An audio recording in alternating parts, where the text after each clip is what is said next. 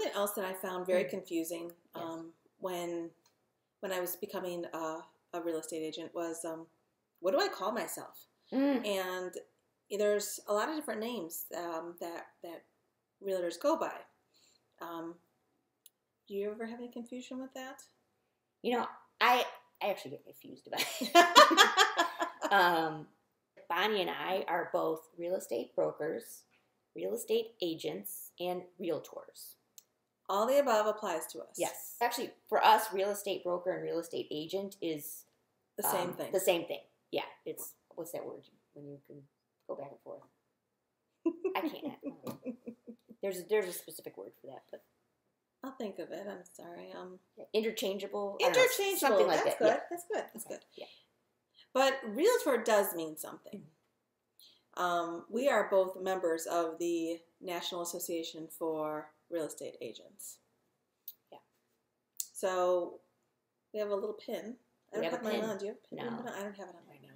I don't think anyone wears it. It's in my purse. But if you're not a part of this this association. If you're not a part of the association, you cannot call yourself a realtor. You can't, and you cannot use that logo, our logo. Yes. So, because we pay a lot of money for that. Yes, we do. Yeah, it's really just being a member of the association. We don't do anything different, No. Then, yes. So, but just if you're ever wondering what each different title goes for, they all mean the same thing. Yeah, and I know, sometimes I'm like, oh, I'm a real estate broker, I'm a real estate agent, or you'll hear us talking on these. We might sometimes say broker, we might sometimes say agent, we might sometimes say realtor. So it's probably really confusing, but it's just because we don't even know what to say sometimes. Yes, I just tell people I sell homes. Yeah, that's good. That's a good thing to say. I sell homes. That's what I do. There are all these accreditations that you can get, where you can take classes and you can be like a buyer specialist or a seller specialist or a senior whatever specialist or a first-time home buyer specialist, a relocation specialist, and luxury home specialist. And okay, there are classes, and you do need to do the class to get those accreditations. Before you did this, did you ever... Did that make me choose a real estate agent? No, it did not have any bearings on who I chose. Yeah, and I actually never even noticed anything like that. Really. No, I did not. I never noticed anything like that. To me, it just seems like a way to have us spend more money. Honestly, because the classes are not hard, or they're not. It's not like they're. It's like maybe like a 2-hour class or something like that you take, or you take online or something like that. And I'm not sure about all this, but I know that, it's not a very intensive thing. I mean, you can get so many different accreditations.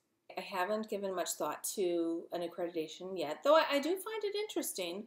I've thought about taking a class on foreclosures, taking a class on short sales, because I don't know enough about them to properly help someone. So I think that might be good, but to be a specialist in that area, I don't know if that's necessary for me. But to understand the process, I think would be very good. And then I think there's another accreditation with working with senior citizens. Yeah. It's a very different experience, I think, when you're working with them and they're downsizing and moving into some sort of home versus, someone, a first-time home buyer. It's probably a very different experience to work with them, and different questions come up and different things we need to know. So again, I think the classes have merit. Yes.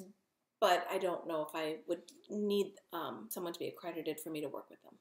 Exactly. I don't want to sound like the information is not important, because I do think that's really important. To learn about how to work with all these different people or different things, like you said, like foreclosures, short sales, seniors, veterans, blah, blah, blah, whatever.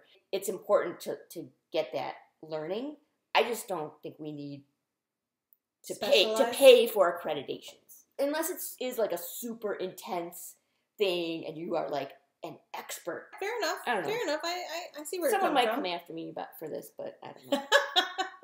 But it's true, so I'm not making anything up.